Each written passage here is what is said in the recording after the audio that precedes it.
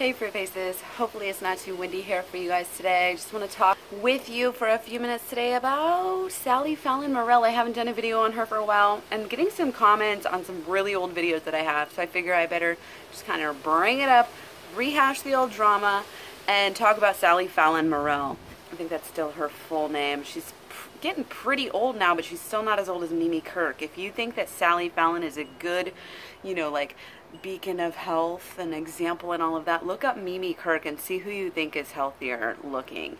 And keep in mind, guys, when you're thinking about this, I don't know if Fallon is obese or overweight, but she's definitely one of the two. And she tries to hide it. She uses really old pictures on all of her books, and it's really misleading, just like a lot of their links. If you go to the Weston A. Price Foundation page, and you actually take the time to follow the links, if there are, usually there's not links unless it's linking to their own page, which is just redundant. Like, why even have a link if that's all you're gonna do as a source, like as a reference? It's not a real reference if you're referencing yourself. I mean, come on, that's just ridiculous.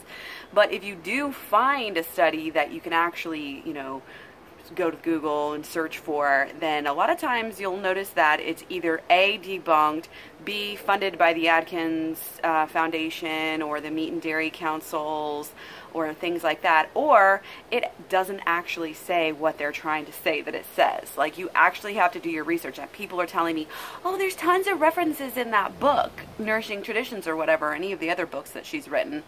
Yeah, there may be references, but did you actually check up on those? Did you actually, and I'm not trying to like shame people here, because I was in the same boat. I did the same thing. I took that shitty ass advice, and I even, when my kids were young, started to raise my kids on that advice without even looking into it.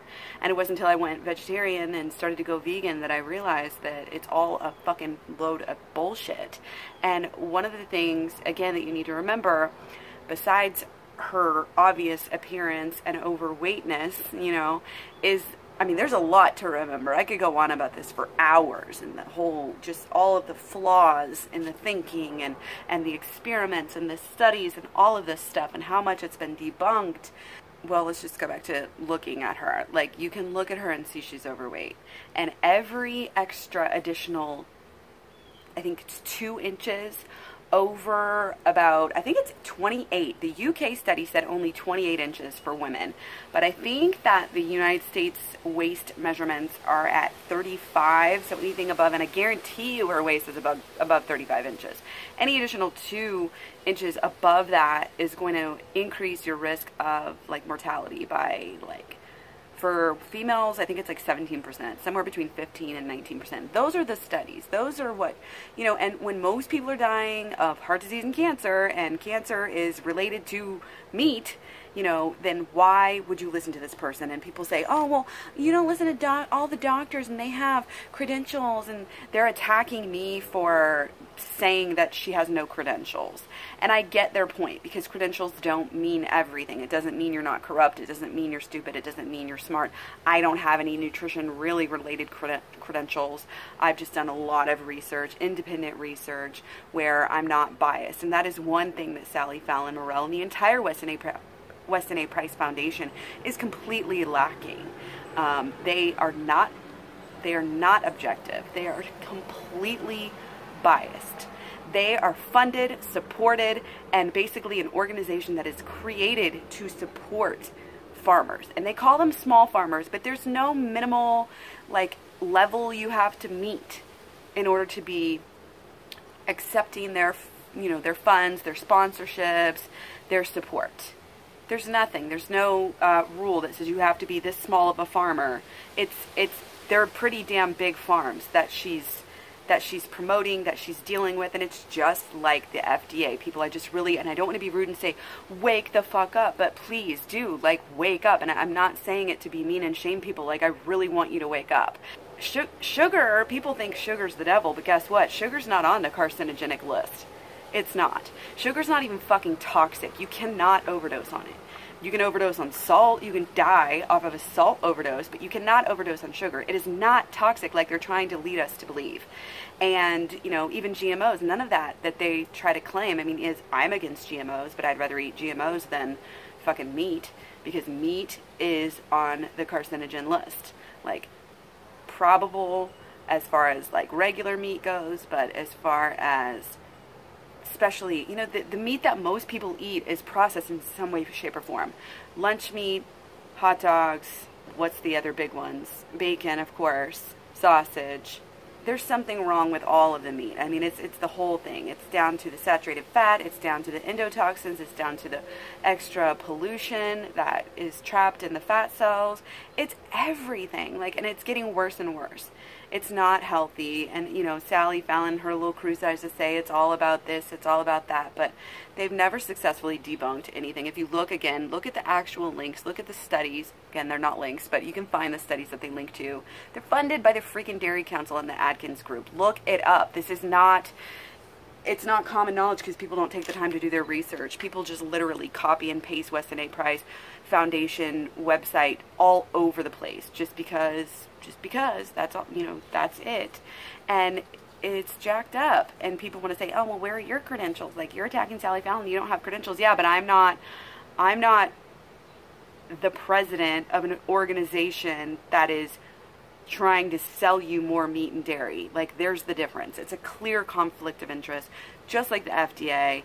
If you're against the FDA and against the government and their ideas of nutrition, then you should definitely take a second look at the Weston A. Price Foundation, because obviously they're in the same boat as the FDA. The FDA is overcharged. They have too much on their plates. They're trying to keep track of the financial sector of the industry, the food and drug, you know, industries, and then they're also trying to cover the safety.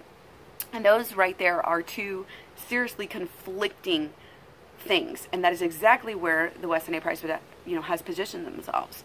And they are trying to pretend like they're so pro-health, and yet they're really looking out for the financial interest of their sponsors and of their own board members and foundation. I mean, Sally Fallon runs a farm that sells meat and dairy. Like, it's ridiculous.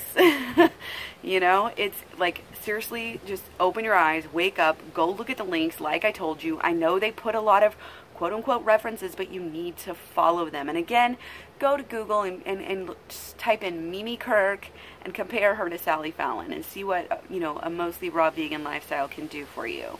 I mean, if any single article or infographic you come across that has healing foods, it's all bright, vibrant, fresh fruits and vegetables. It's common sense. Stop lying to yourself. Stop trying to feel good about your bad habits. Stop killing animals. It's fucking up the earth. Even grass-fed beef is fucking up the earth. You guys, grass-fed beef is actually, because it takes so much land, it's actually the #1 cause of deforestation in the Amazon. Just stop. Seriously, just stop making excuses. It's not better for your health. There's no reason to follow Sally Fallon's advice. Let me know what you think. I know some people are going to disagree with this, but leave me some actually valid points and tell me why. You know, where's all the saturated fat studies that aren't paid for by the Atkins and the meat and dairy industry, like, or any other big junk food, big pharma, like all of this stuff. And it is hard to find research that's not tainted, because all of these scientific journals, you guys, are funded. If you look at the actual journals, you're like, they are actually funded by big pharma, big junk food, all of this stuff. Watch What the Health. If you have even remote amount of like conspiracy theories and mistrust in the government as far as nutrition goes or anything, watch it. It shows exactly which of these big, you know, health groups are funded by which pharmaceutical company and all of this. It really explains a lot. That movie is amazing. It's on Netflix. Watch it. Seriously, watch that before you comment if you're a Sally Fallon subscriber, because you're going to need to learn the real facts and not the pretend facts, the alternative facts that the meat and dairy growers are trying to get you to buy. Because that's all they're trying to do. They don't care about you. They don't care about your health. They're trying to make money. I'm not making money. I've made less than $450 off of my YouTube. and a lot of those weren't even the nutritional types of videos. My nutritional videos like this don't get that many views. I haven't ever made that much money off them. Compare that to what Sally Fallon is making, and you'll see who has a conflict of interest and who you should trust. So, and also, again, go off of what works. I'm 35 years old. I realize Sally Fallon's a little older, but there's many, I mean, Annette, what's her name? Annette Newton, Annette Lawrence is amazingly gorgeous. Lots and lots of, you know, vegan people. If you just go to the internet and search up vegan fitness, and you look at all these people that are fit, then go look up like Paleo or Atkins or Weston A. Price Fitness, and you'll see the difference. When you look up a bunch of paleo people, stuff like that, you'll find a lot of obese people who've lost a little bit of weight, but they're still struggling to try to lose weight. If you look up a bunch of vegan people, yeah, there's overweight, you know, vegan people. It's not like it can't happen. Most of the people are going to be really slim or at least athletic and fit.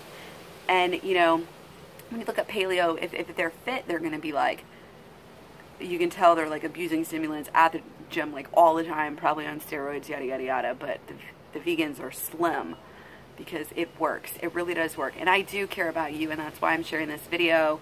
You know, it makes me upset to see people so blinded and commenting on my page and getting so backwards in the head just because I said something about the fact that she has no nutrition, you know, qualifications really to speak of compared to somebody like T. Colin Campbell, which she doesn't.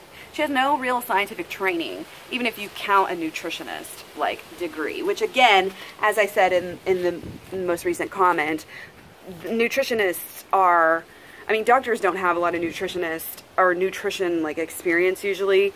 When you take somebody like T. Colin Campbell, yeah, he's got years and years of experience when it comes to nutrition, but he wasn't necessarily trained. You know, doctors mostly have like 0 to 10 hours of nutrition, and that's it. And Sally Fallon, you know, whatever her nutritionist degree, nutritionists are, not that they're all bad, but they are pretty limited in what they're taught and what they're supposed to be saying.